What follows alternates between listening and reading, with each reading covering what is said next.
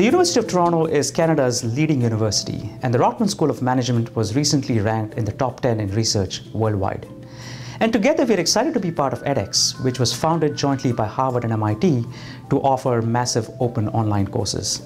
As our first foray into online education, the University of Toronto is excited to be at the leading edge of business and academic education online.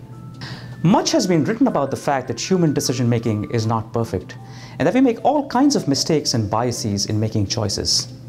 We've read, for example, that we are predictably irrational, that we need to be nudged towards making the right choices, that we make decisions in the blink of an eyelid, and that we need to be more decisive.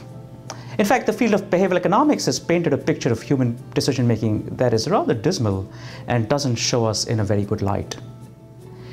If you've been intrigued by all of this buzz surrounding behavioral economics, but just haven't figured out what to do with that knowledge, this may be the course for you.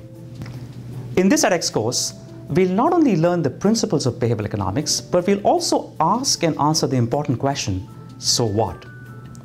By the end of this course, you'll have learned how to apply your knowledge of behavioral economics to design choice architectures, to design contexts where you can influence choice, and to come up with behaviorally informed policy, products, and processes. You learn the basics of experimental design. You learn not only to design your own experiments, but also to analyze and interpret the results of experiments in the field as well as in the laboratory. You will also learn a framework for how to design nudges, how you can actually influence behavior by changing the context in which a choice is made.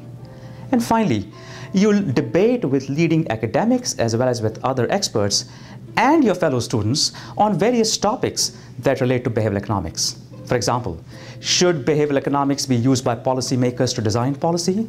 Should in fact we allow marketers to use behavioral economics to influence purchasing decisions?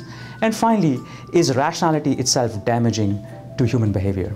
In 6 weeks, you will learn to think and talk like a behavioral economist. Learn to walk the talk with behavioral economics in action.